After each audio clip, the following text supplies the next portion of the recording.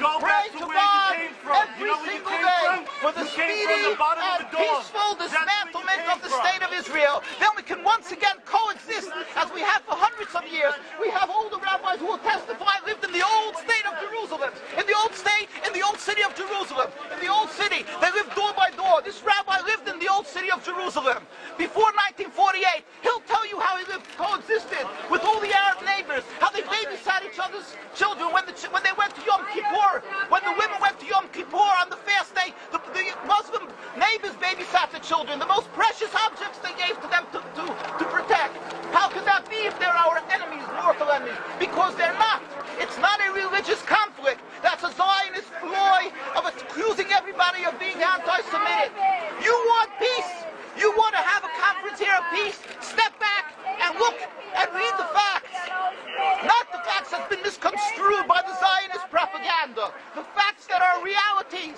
The facts on the ground. How we've been living for hundreds of years in Yemen, in Morocco, in Tunisia, in Palestine, in Egypt. What Arab land have not Jewish people been living together with Muslims without any human rights groups?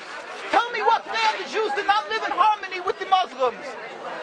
In Iran, we have over 25,000 Jews there, thank God. Why? Because this is not a religious conflict. It's purely because of a political movement, a relatively new movement, which is antithetical, contradictory to the Jewish religion of thousands of years. Judaism is spirituality, a religion of compassion to emulate God. Zionism must be created 100 years ago by atheists, people who abhorred religion, who wanted to transform Judaism from religion to nationality, to a purely materialistic base, godless in its essence. That is not Judaism, and they have no right to use the name of Israel. They've usurped our name, they've stolen our symbols, and they've stolen our identity.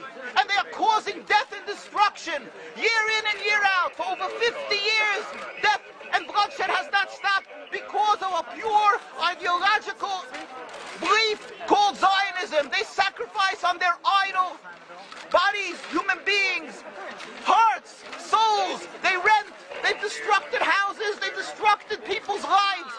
What can we do about this? Let's step back and think.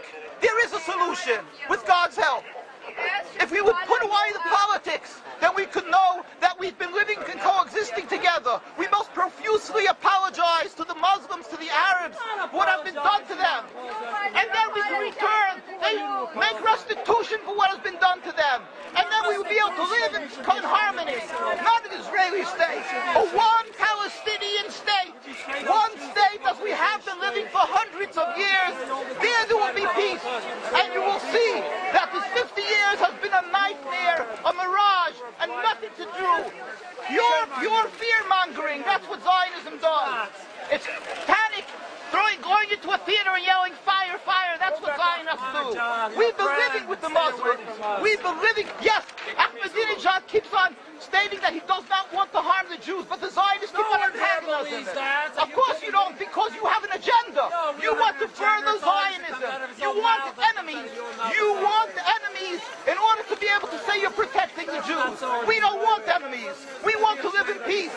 We have been always living in peace with the Muslims, and we will, with God's help, continue to live with them in peace. We implore the participants in this conference, read, step back, study the history truthfully, and see what the true Jewish voice is of hundreds of thousands of Jews who are still true to their religion, whether they're living in Jerusalem, whether they're living in New York. What do these Jews in Williamsburg section of Brooklyn, hundreds of thousands of Jews who are the most God-fearing in the community, why are they all opposed to the state of Israel? Why is that one Israeli flag in Williamsburg, Brooklyn?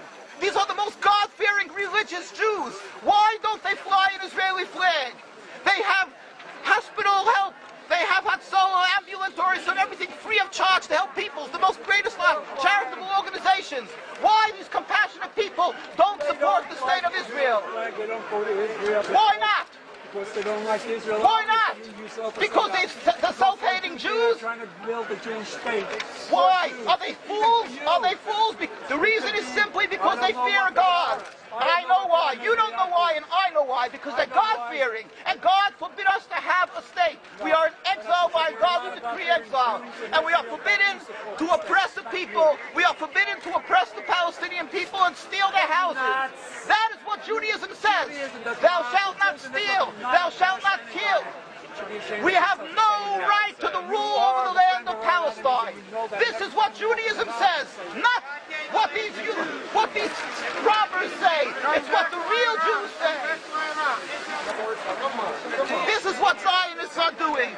Beating Jews, beating Orthodox Jews. This is what you're having in Jerusalem. Look at our site, www.mkusa.org. They are beating mercilessly Orthodox Jews because they oppose Zionism. Pacifist Jews. Jews who never lifted an arm in their lives. They're put in jail. They're beat mercilessly. Look, this just came out last month. Look what they're doing to the Jewish people. This is what Zionism does to the Orthodox Jews in Jerusalem. This is ongoing. Look, know the truth of what Zionism is. Ridicule. That is what Zionism does. They ridicule and attack, but they hide the truth. We are divulging the truth. Look what's being done by the Zionist police to the Jewish people. Look, this is Zionism. This is what Zionism does. This is what Zionism does.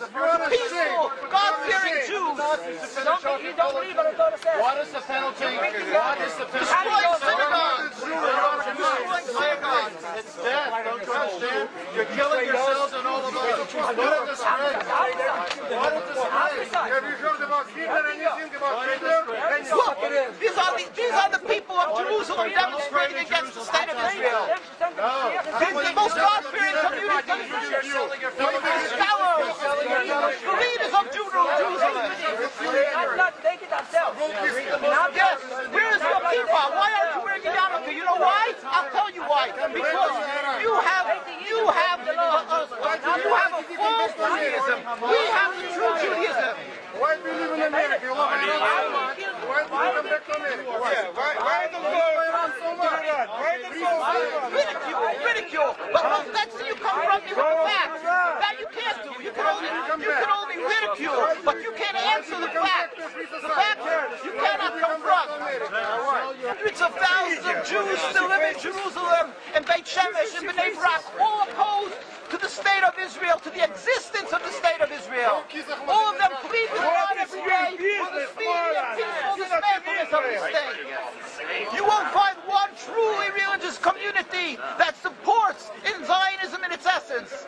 Even the ones who are making different compromises don't send their children to the army. Why is that? Because all the